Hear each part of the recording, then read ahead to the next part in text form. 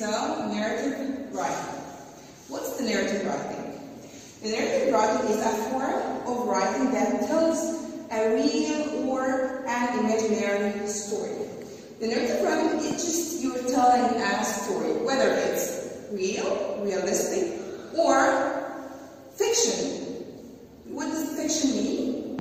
Fiction means, what does it mean? It means imaginary. Okay, so any story has certain elements, some elements that are not found in any other type of writing.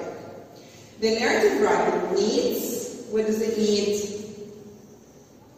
It needs the plot. The plot means the main events of the story. It also needs characters, people, animals, or things in the story. The setting, which is the time and place. It has also an opening or a beginning, whether you use this word or this word, opening or beginning, middle and end. And we usually say beginning, middle, and end. As you can see here, this is the 5-finger detail. The setting, characters, beginning, middle, end. So what are the features of the narrative writing? Any writing in the world has certain features. So now we're going to talk about the features of the narrative writing. Stories usually have the following features. The characters. The characters are the people in a story. Hold on, please. And the characters are the people in the story. Not only the people and animals or things that has a main role in the story. And what's going to happen to them? The setting, which is the time and place. And the setting tells us when and where the story takes place. The plot is like the summary of the main events. The plot tells us what happens in the story and the order that it happens in. It has an opening, middle, and ending. So what do we find in the opening? We find the start of the story. The opening should catch the reader's attention and make them want to carry on reading, to continue reading. Then the middle, we have the events in the middle of the story that might include a build-up to the problem, means that the problem is going to happen, and the problem itself, and how it is resolved, or how it's gonna be resolved. Because sometimes the problem is resolved at the ending, but most of the time it's resolved in the middle. And it also has an ending. The ending explains what happens to the characters next and describes what we have learned. Okay, now we have an example for a story and a story map. Hold on, please. Okay, now we have a story that's called The Boy Who Cried Wolf. I think you all know The Boy Who Cried Wolf. Okay, so now, what's the setting of that story? And what are the main characters and the other important characters? I sent you a video for this story, and after you watch the video, you will see the story map and how it is classified. So here, okay, after you have watched the video, I think it's very easy for you to know the setting. The setting is one day in the village. One day is a time, and in the village is the place. If you could not find a time mentioned, so you could skip it. It's fine.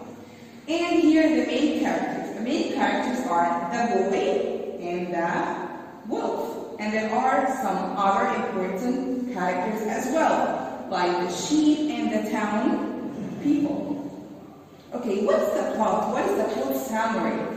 The plot summary is, it's a tale or a story about a shepherd boy who always or repeatedly tricked nearby town people into thinking a wolf was attacking his town's flock of sheep. You remember, he says, wolf, wolf, wolf. He always tries to trick them. And when a real wolf actually did appear, and the boy again called for help, the town people believed that he was tricking them again, and no one helped him. So the sheep were really eaten by the wolf this time, and the shepherd boy really felt miserable and sad after what he did. See this picture? Okay, so now here we're going to talk about the beginning, middle, and end of the. Now we're going to talk about the beginning, middle, and end of the story. Here you will find that the beginning is very easy. The boy was bored watching the sheep, and then he decided to pretend that the wolf was attacking his sheep. And the middle is the town people or the villagers came to help and found out that the boy was lying, and so on. And the end is a wolf really reached the boy and ate his sheep, and so on. So you have to read it all carefully. Then, here, the main idea. What's the main idea? The main idea is what a text is mostly about. So you have to look at the titles and pictures, and sometimes the main idea is in the first and last sentence, and look for the clue words or the keys repeated over and over. And the main idea of the boy who found wolf is the shepherd boy pranked or lied the people in his village by saying there is a wolf, and when the real wolf came, no one helped him because no one believes a liar. Here, this is your turn.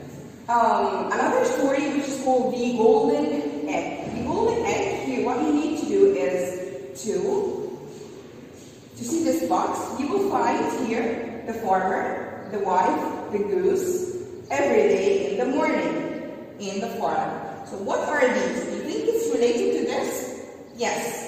The farmer is a setting or a main character, so you have to place it. The wife, is it a setting or main characters or one of the main characters? It's one of the main characters. In the farm, you say, I will not tell you. Okay. Here we have the beginning, middle, and end of the story, The Golden Egg. Okay, so now we have the beginning, middle, and end, and the main idea as well. Here you will find this box 3 parts. This is the first part. You see, this sentence is a part, and this is the last part. Once upon a time, a farmer had a goose that laid the golden egg every day in the morning. Okay, once upon a time. So what do you think? Is it beginning, middle, and end, or end? It's beginning. Here, the farmer realized his foolish mistake and cried over his lost resource. Is it middle or end? I will not tell you. One day, the farmer got an idea and thought, why should I take just 1 egg a day? Continue reading, and then you will know exactly which part suits each part. We agreed that this part is the beginning, so you have to read the sentence as well. It might be the middle or an end, and this part, it might be a middle or an end. So here, what's the main idea? Think, and then you will know what the main idea is. Here, what we exactly did, we're going to do it here again. Here you will find 2 parts. The 2 parts should be added here, whether it's the plot or the summary or the main idea. A greedy farmer killed his goose that used to lay a golden egg every day. He thought that he would take all the eggs at once, but he found out that there was nothing inside but guts and blood. So do you think this is the plot or the main idea? We agreed that the plot is like a summary, so you have to think whether it's a summary of the events or it's just the main idea, like a sentence, or it's like something that tells you what's the story about. Here, the second part. There was once a farmer who had a goose that laid a golden egg. These are the events.